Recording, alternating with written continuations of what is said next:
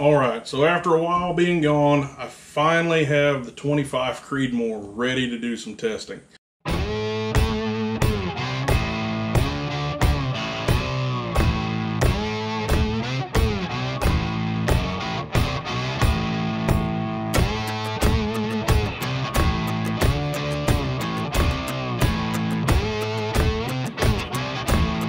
So what through the video you'll notice I do some loading and what have you.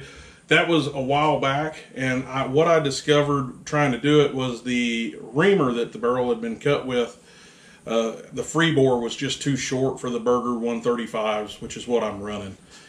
So I ordered a unithrotor from PT&G, got it in, we took some measurements, we got it all throated out and ready to go, and now it chambers the big 135s with plenty of room to go.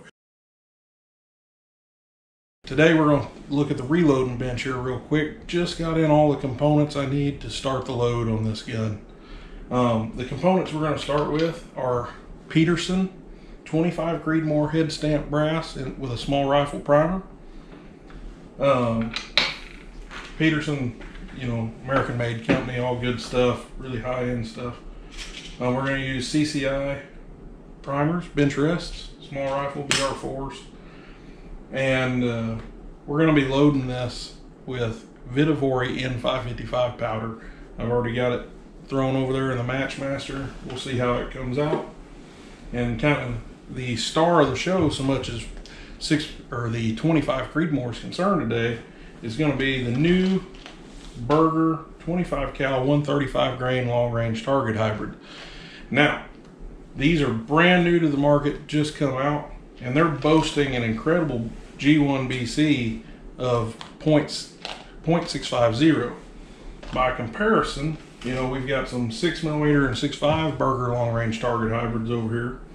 The 105 6mm is 0.536, and the 6.5 140 grain 0.607.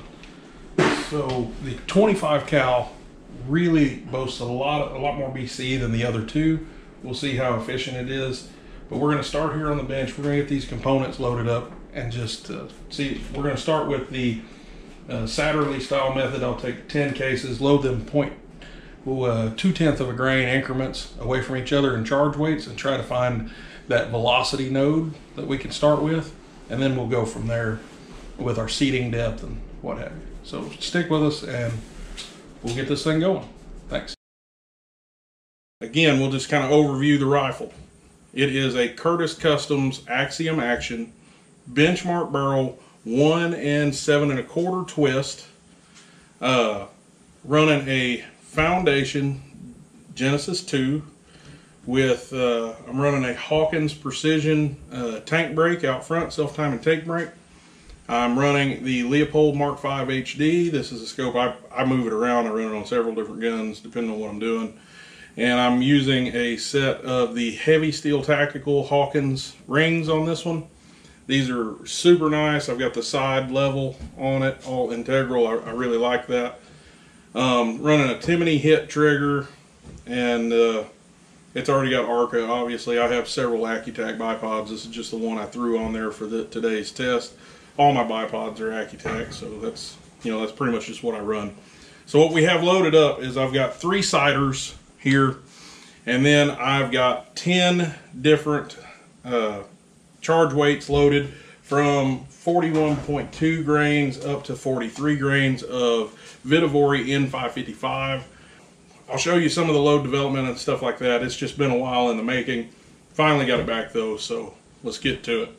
I got my ciders done, got on paper, and then I started working up through. I've fired my first 2 shots in my Satterley chain, 41.2 grains. I was at 26.52. At 41.4, I was at 26.64. And down there on the paper, they pretty well cut the same hole. So we're going to continue, and I'm going to go ahead and shoot 41.6 grains.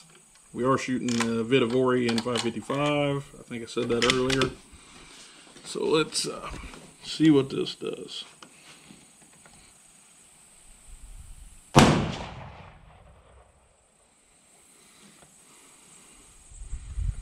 2682. Getting up there a little bit now. I'd like to see 2800 by the end of this, but we'll see. Bolt lift feels good. Checking the brass. Brass looks good.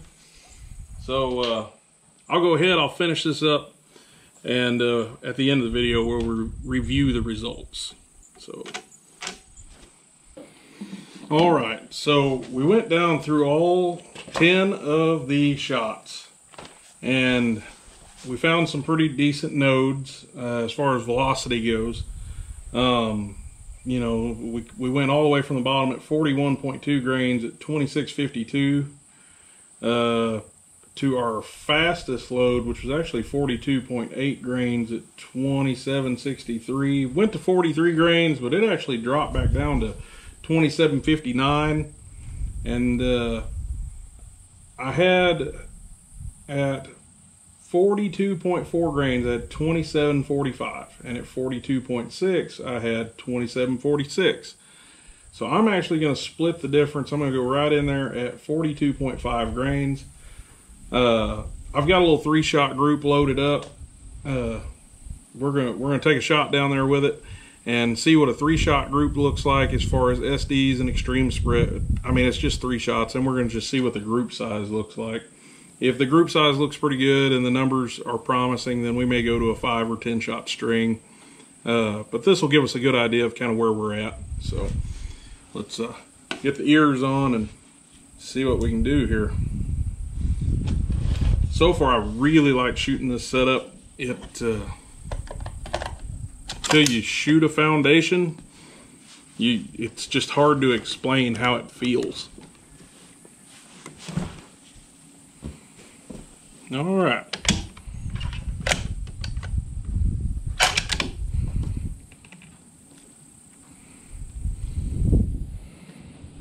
Shooting for group.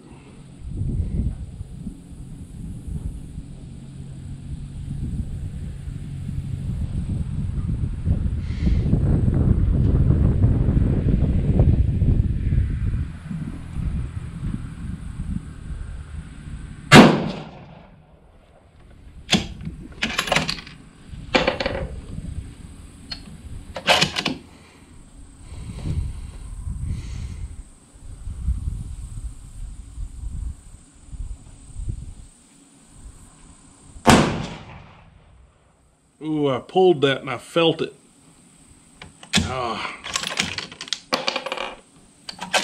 It'll be interesting to see what the numbers are, because I know I goofed that.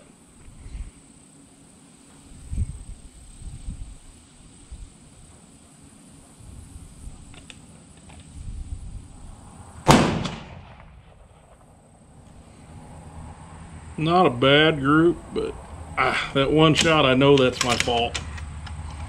I know it's my fault. So, see here.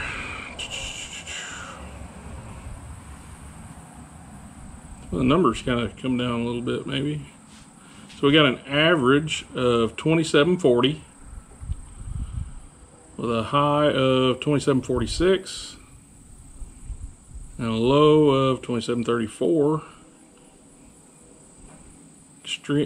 Standard deviation of 6, extreme spread of 12. So those are not bad numbers. Certainly something worth pursuing. And I really think that group would be considerably smaller as soon as that second shot went off. It's hard to explain to someone who doesn't shoot, but when you pull one, you know it.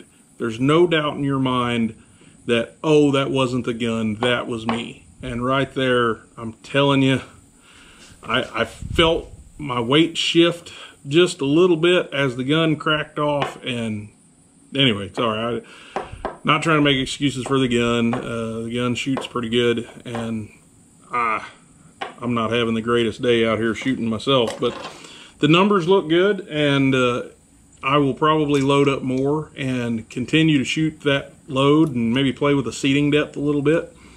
But so far, I mean, that's just a 3-shot group. That's, you know, very preliminary findings. But, you know, we'll stretch it out and we'll see what it does over a longer string. But so far, the 25 Creed, it's accurate, great numbers. It's not screaming. It's not just flying out of here real fast, but I expected that with the N555. There's some other findings out there that are showing it, you know, especially, I mean, right here in this node, even with different builds and what have you. But it seems like it's a very stable load. So I'm thinking about trying some H4831 shortcut in the future. See what that does. I've got a little bit on hand, but I haven't been able to find much of it. So, but anyway, Chris here at Midwest Long Range, guys. Having a good day. Stay safe.